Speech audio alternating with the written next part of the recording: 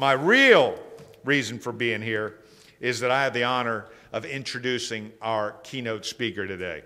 You know him, you've seen him, we all know this gentleman. In his first college game, he had 32 rebounds. That's a college career for a lot of guys. 32 rebounds in his very first game, which of course stands as a record for the Tigers. He became the school's all-time leading rebounder at that time with nearly 1,300 boards over the course of his career. That's not only a chart stopper, and he's also, at that time of his playing days, the #2 scorer behind Pistol Pete. And I know you didn't get to touch the ball nearly as much as he did, so that explains a lot of that.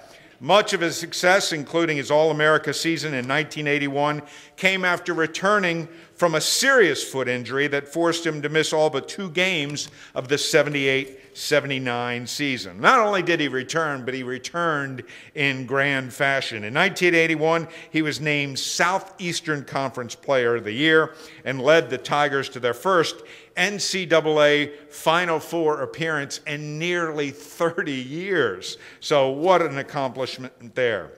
In his 4 years, LSU had records, now get this, 18-9, 23-6, 26-6, and a remarkable 31-5. The Tigers won 1 SEC title, an SEC tourney championship, got to the Elite Eight and to the Final Four during his tenure. Then he moved on to the NBA, drafted by the Atlanta Hawks, and played in the NBA for 3 years there. In 2000, he was honored as the school's living legend at the SEC basketball tournament, and in 2005, he was elected to the Louisiana Sports Hall of Fame. But maybe the biggest honor, in my view, is this one.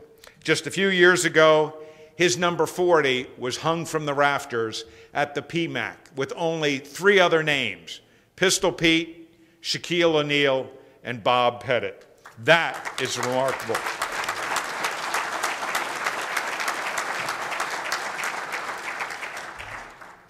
And after his college and professional career, then he settled down to more serious business. He's now currently serving as the executive director of the Governor's Council on Physical Fitness and Sports, and he is also the head of the Bureau of Minority Health Access and Promotions. And I got to tell you, that's part that's not in my prepared script. My first chance of meeting with this young man, he's younger than I am, was almost 20 years ago. And I must say that our keynote speaker truly is a champion of the local community. He gives up his time as much as anyone could possibly do, and here's the perfect example. It was just almost 20 years ago. We're at a little mom's club over in Denham Springs, and we'll call it a fashion show. It was more like T-shirts from J.C. Penney's. But that is the kind of gentleman he is, in that he gives back to the community. Yeah, maybe he's Kentucky born, but he's Louisiana proud. He's purely and absolutely an ambassador for our state. Gentlemen and ladies, please join me in welcoming our keynote speaker, Rudy Macklin.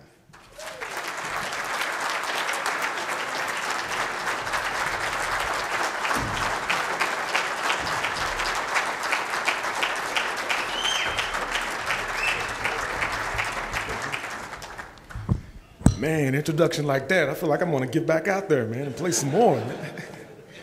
Oh, man, what an honor to be here, and I'm just thankful to be here. I was one of the original committee members back in the day when they first formed the Men's Health Conference, and so it's just good to see 14 years later it's still going strong. I had to move on because I had one office at the time when we formed the committee, and now I have 2.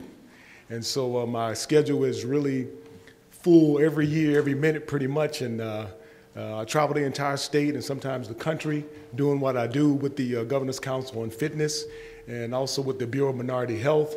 It's been really, really exhausting at times, but it's well needed in this state because of the problems we have with the high rates of illness and disease and death in the state of Louisiana, which makes my job even more complex.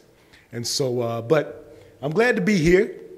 Unlike Curtis Chastain, you know, my blood pressure is fine. Now, he said he don't run around and do bad things and chase women. Well, I'm the opposite. That's why I don't have high blood pressure.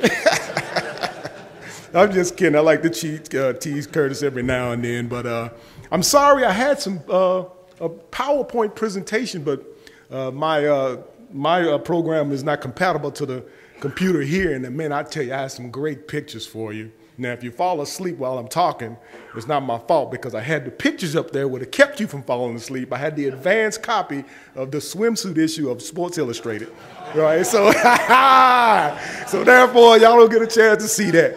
So, but anyway, I'm from Louisville, Kentucky, okay? Basketball is king there, the home of the great Muhammad Ali. And so coming to Louisiana was a cultural shock in a sense. But I made a decision to come. And when I came, I learned something very valuable which relates to why you all here today. And so I want to talk to you all today just briefly. I'm not going to be long. I'm not one of those long-winded guys. I'm sorry. I'm just not like that. But I want to talk to you all about sharing the weight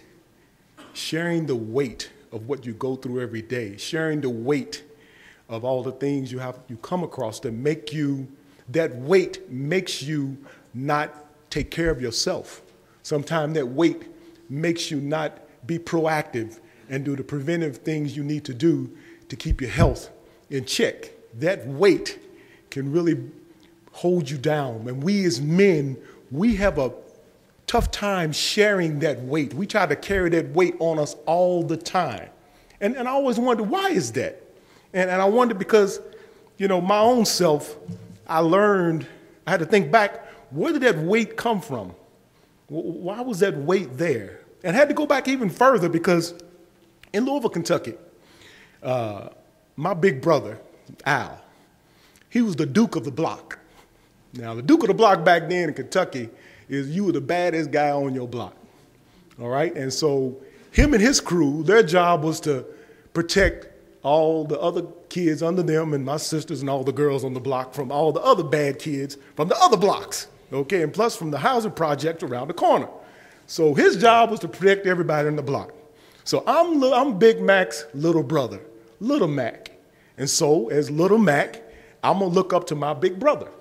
And my big brother said, if you're gonna be like me, you gotta be tough, okay? You gotta learn to take pain. You gotta learn not to show weakness. You gotta learn to make sure that you don't cry, because big boys don't cry, okay? And the biggest thing he said was, you can't be weak and cry in front of girls.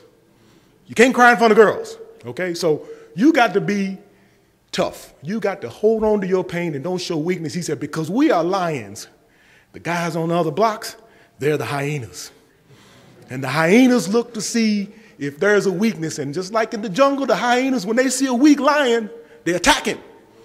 Okay, so whenever we go to other blocks, I had to make sure I could hold my own. He taught me how to defend myself. And whenever you got hurt in the playground or in the streets, you had to make sure you don't run home to get a Band-Aid. Okay, you had to show that you can bleed, because bleeding was a badge of honor.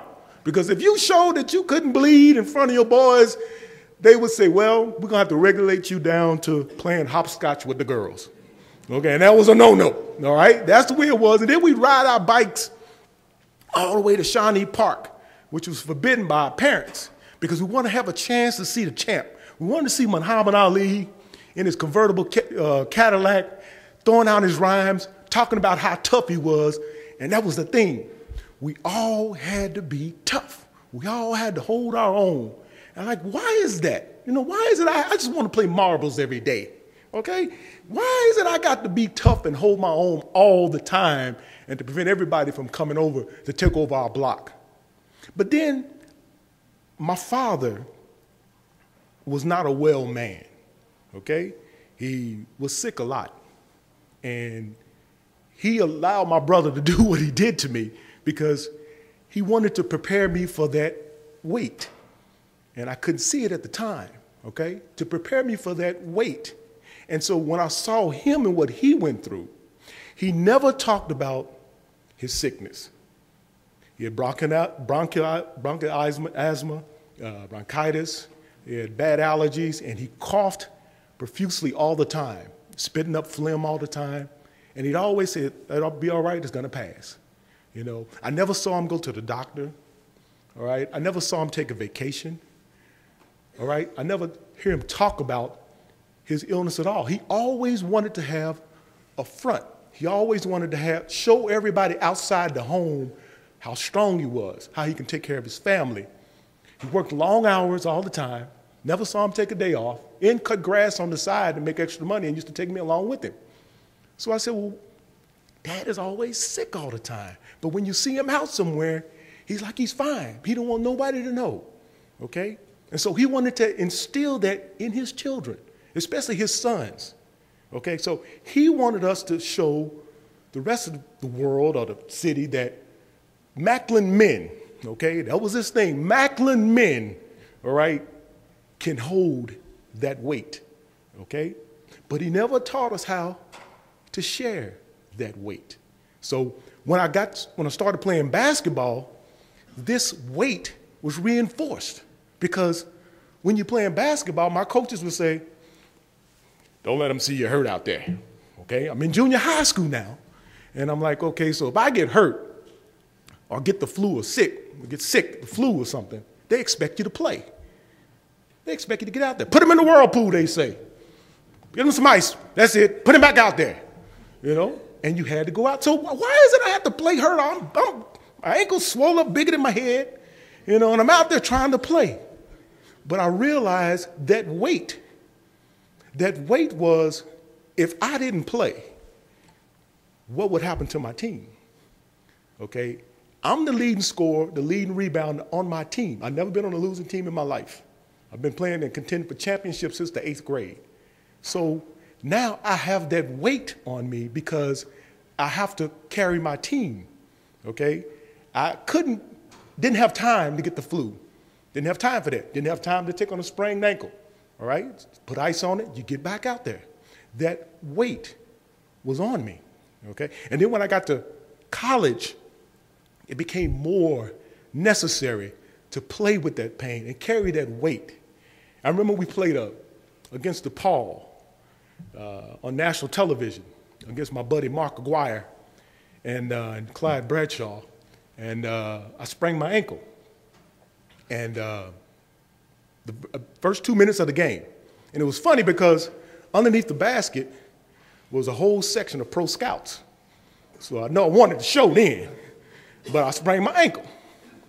And when I went to the sideline, the first thing Coach Dale Brown said,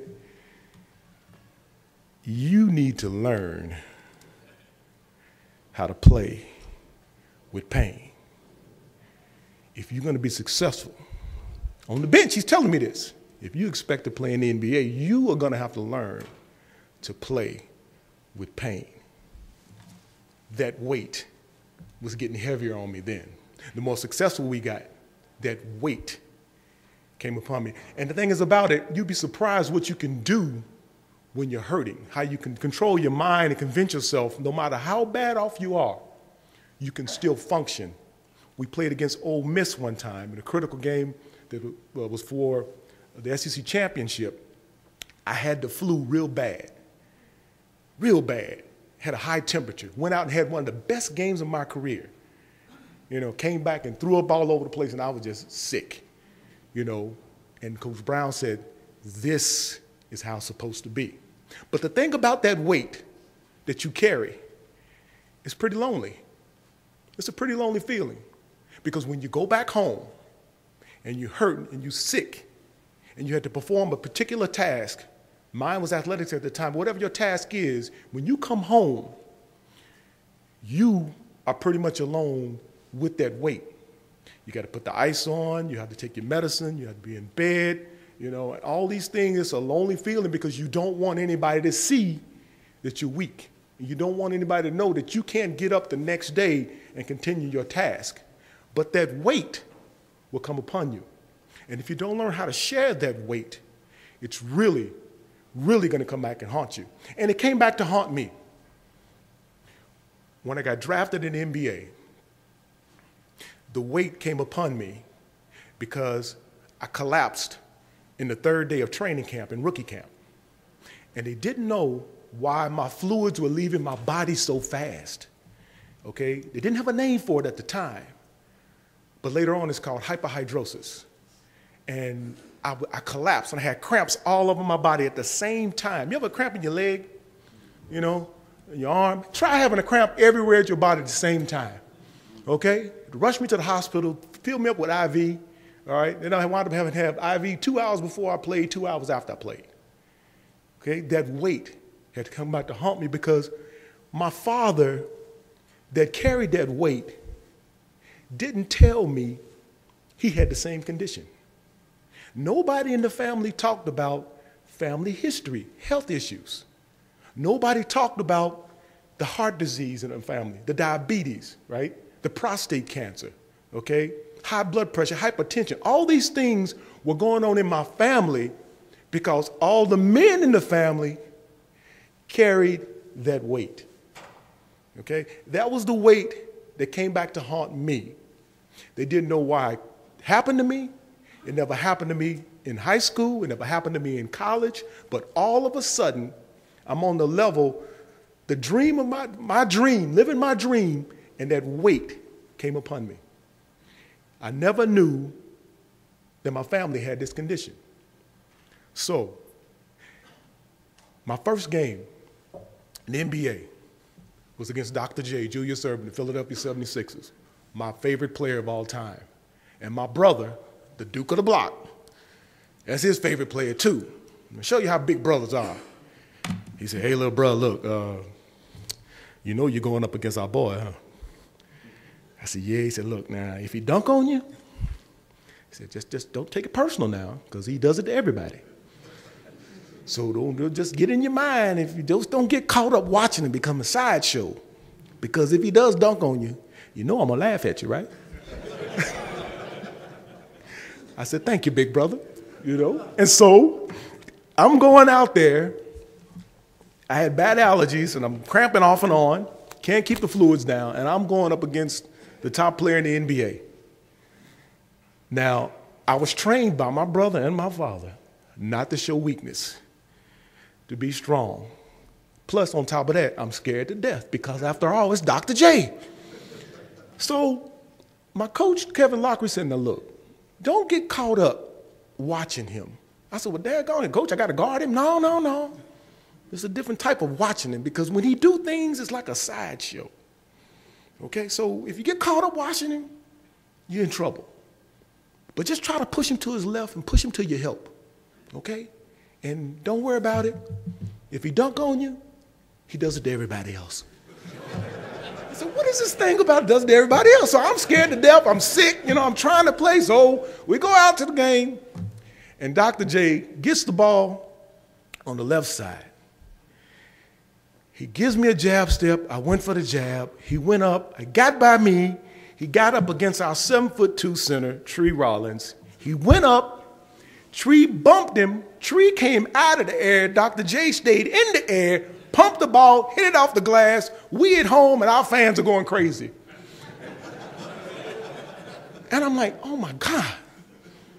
So get down the floor. We got the ball. They throw an entry pass to me. I'm the starting small forward. He steals the ball. Tree Rollins, our 7'2" center again, is slow getting back. Dr. J hesitates and he dunks on our 7'2" center. Tree Rollins came back to me and said, son of a, don't you ever do that to me again. Do you know who that is? I said, well, Tree, he does it to everybody.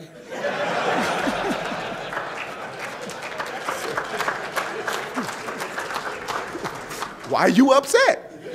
You know? He said, you're just a rookie. I said, I know, but he did it to me too. So you have to play with that. And then after I outplayed him that game, and they beat us by 1. And Dr. J said, I won't forget you. You know, he said, you got me. I won't forget you. And so I went back home. I was in such pain, you know. from the cramping, had to get IVs, my knees were hurting, and I mean the pain was there. And then the weight came upon me because when you play in the NBA or any professional sport, and your contract is heavy with incentives by the number of minutes you play is the amount of money you get back then, not like right now with all those guaranteed contracts. You had to play. You had to have a pact with the trainer. It said, don't tell the coach whatever's wrong with me, put me back out there. Take me up, ice me down, put me back out there. I'm in the Boston Garden, the old Boston Garden where the cracks in the floors look great on TV, but there was the worst floors in the NBA. They had cracks in it that wide. I'm chasing a loose ball with Larry Bird, right? And my foot get caught in the crack on the floor, and I break my toe, my big toe. And so I kind of limp off the floor a little bit. I told the trainer, look now, you tape that big toe to the next toe, and you put my ass back out there. The contract said I got to play so many minutes, okay? And so if you get injured and the coach see you injured, he'll be reluctant to put you back out there again, even when you're well. And as a rookie, I had to learn that. So even more, hiding my injuries, hiding my illnesses, not showing weakness, made that weight even stronger. And when we got to the playoffs against Boston and against Philadelphia, the weight became even more because every game, it goes up to another level. And I couldn't keep the fluids in me quick enough. And I always had to have IV. And then I started having back problems, okay? And so I'd always get my back treated as well, and you had to go back out there. No player that's ever played professional sports, everybody plays with something. They all play with injuries. You talk to any professional athlete, they always play with some major injury, but they have to keep going.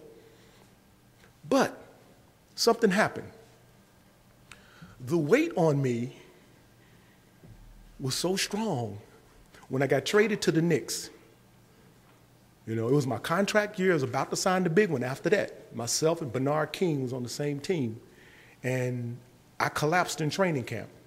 I was in the hospital for 2 weeks. And then the doctor said, I don't think you'll be able to play this game again. I said, oh, really?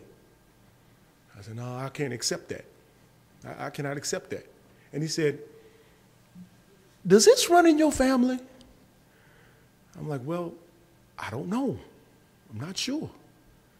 And so I called my dad. I said, Dad, do you cramp up a lot? Oh, yeah, son, I do. I said, why come you didn't tell me? Well, it don't seem to be as bad as yours. I said, but you should have told me. He said, well, you know what? Your sister got it too. I said, my sister has it too? I said, Dad, do you know what this is called? Is that a Charlie horse? No! It's not a Charlie horse. It's hyperhidrosis. Oh, that's bad? Yeah, Dad, it's bad. I said, how come you didn't say anything? Well, I didn't think it'd be that bad. I said, Dad, the doctors are telling me I don't look like I'll be able to play ball anymore. Oh, son, I'm so sorry. I said, yeah, me too. This is my contract year. I'm about to sign the big one. So I refused to let anybody in. I didn't want nobody to know. I hid it as best I could. But when you hide your illnesses and your sickness, if you don't share the weight, sharing the weight means to me, you got to be willing to tell other people closest to you what you're going through. Because if you don't share the weight with them, your wife, your family members, your immediate brothers and sisters, if you don't share that weight with them, keeping all of that inside only makes it worse. Okay? Mentally, it makes it worse on you. Whatever your illness is, your sickness is, it becomes 10 times worse because your mental frame of mind is, I got to keep this in. I can't worry my family. I don't want them to be worried. I don't want them to be worried about me, thinking they got to take care of me. Because after all, I'm a Macklin. That was my problem. I'm a Macklin. Macklins don't show weakness. Macklins don't show pain.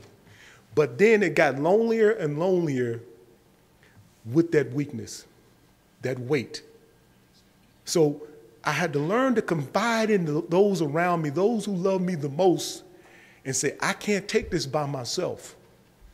I no longer can handle this by myself. This weight is too much for me now because now they're telling me I can't play basketball anymore. I'm a starting guard in the NBA, and all of a sudden they're telling me I can't play anymore, all because of this weight that's on me.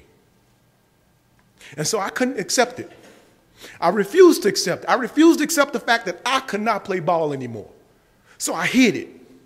And so when the Knicks said, we're going to let you go so you can go and find out what's causing this, I spent a ton of money trying to find out how to keep my fluids from leaving my body so fast. I went to specialists, nutritionists, everything. And so I took some time off, and so I said, I got to try again. So my agent said, we're going to put you in the CBA, which is the minor league of NBA, and so you can kind of get back and get yourself together. He said, are you sure you want to try this? The doctor said you can't play. I said, I have to do it. I have to do it. He said, what about your family? I said, I don't want them to know. I don't want my family to know. Let's keep this between us. The weight, I had to keep it with me. So I went to play for the Albany Patroons. Phil Jackson, that was his first head coaching job. He said that he needed a small forward, a swingman that could score. And he said, you want to come play? I said, I didn't tell him about my condition. I hid it from Phil Jackson that whole time I was there. I told the trainer about my problem. I said, please don't tell the coach. All right? Just arrange for me to get IV before I play and arrange for me to get IV after I play. He said, you sure you want to do this? I said, I have to. I said, no Macklin is going to go down like this. And so we wind up winning the CBA championship.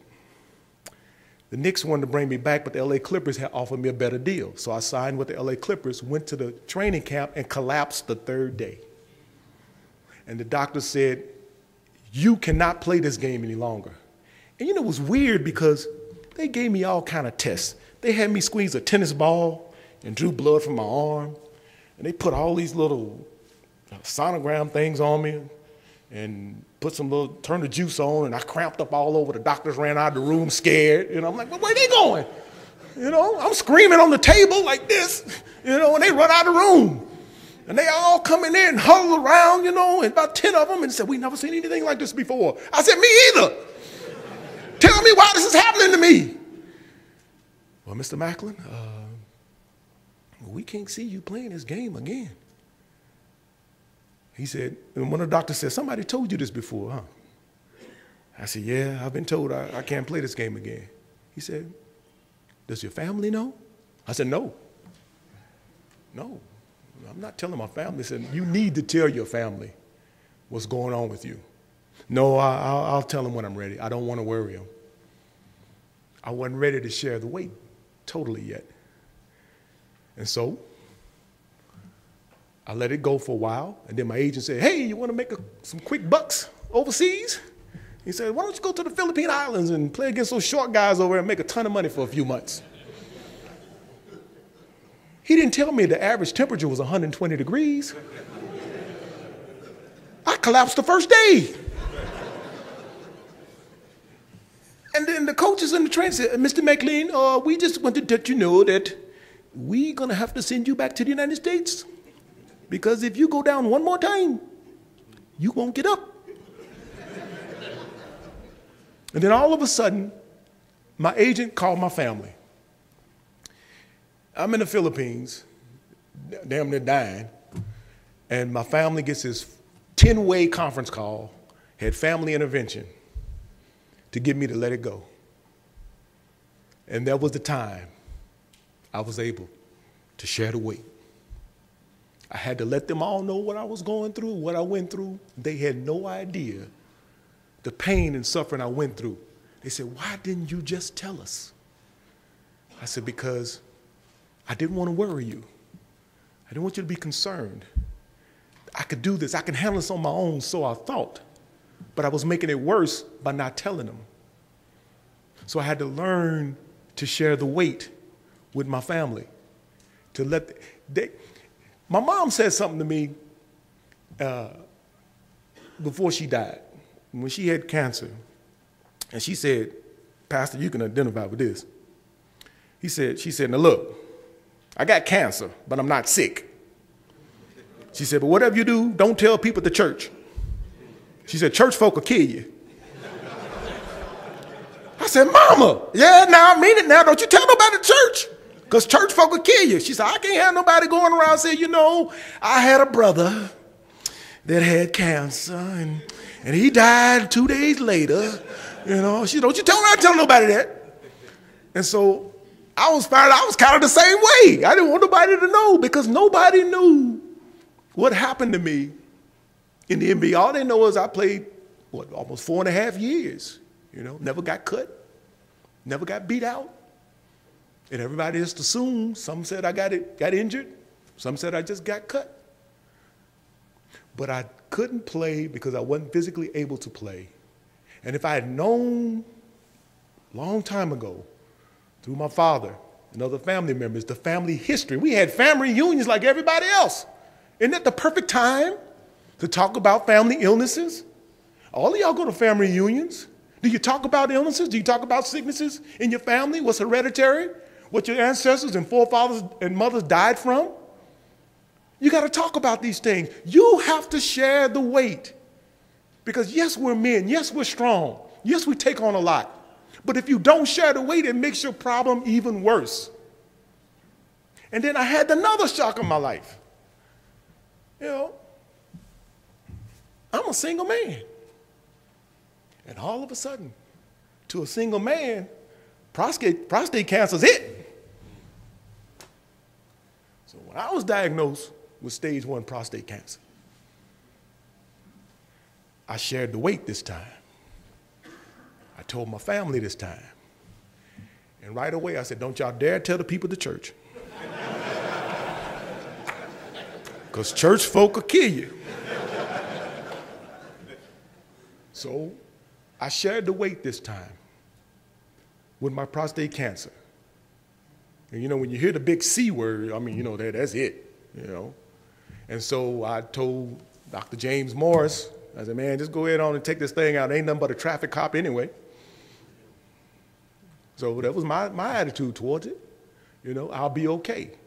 But I was able to share the weight. And my message to you today is share the weight, not only with your family, go ahead, share the weight with others that you know. I can't tell you how many lives I probably saved just by telling people, well, I had it too. And if they tell me they had cancer of any sort, I don't say, oh, man, I'm so sorry for you. It's a deal. I always say, okay, you got cancer. You're not sick. You're still responsible for chicken wings on Sunday. For the football games, just make sure you bring them.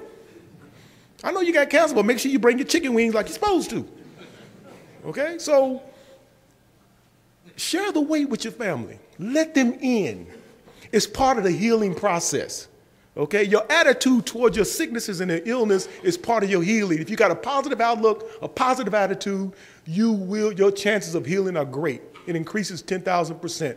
And your family and your closest friends are the ones that can help you get to that point, because they're stronger than you think. They don't think they're going to fall apart because you're falling apart. They're stronger than you think, especially you married men with your wives. Those are your anchors. Okay? My anchors is my brothers and sisters. And whatever girl I'm dating at that time. Okay? And I'm single, so I can do that. Anyway, but this is the way. Get screened. Get your annual checkups. Tell those closest to you what the results are. Discuss those results. Okay? Don't be afraid of the uncomfortable tests out there. Share the weight as part of the healing process. And it's your responsibility to make sure you tell others who are not part of your family, about being proactive, being physically active, eating correctly, doing all the things you need to do to stay healthy and live a long life. I've been blessed with many gifts. And I didn't know what that weight meant. And I wondered, how did my father deal with that weight all the time? He was so strong to me. He was my mentor, my hero. And I always wondered, how he handled this? What did he do to go through it? Until one day I was 7 years old. I woke up in the middle of the night to go to the bathroom, and I heard a loud voice. That's the first time I heard my father praying out loud, and he didn't see me. And I sat there on the step, and I heard my father pray. It was a prayer for help, a prayer for guidance, a prayer for overcoming what he was going through. That's part of sharing the weight. He called on his help from the divine being. And that I knew then that me and my weight had to come from a greater help, and had to share that weight with him first. And then I shared the weight with others. I knew then I'm his baby boy. And I hope I made him proud, which he told me I did, that I can now share the weight with all of you. I just want to say thank you for having me, and continue to enjoy the conference. It's one of the best I've seen. I've been to conferences all over the country. This is by far one of the best, well organized, well financed. The people are great. And any chance you get, no matter how small, how insignificant, even if it's just one person, even if you don't know that person, take the time and share the weight. Thank you very much.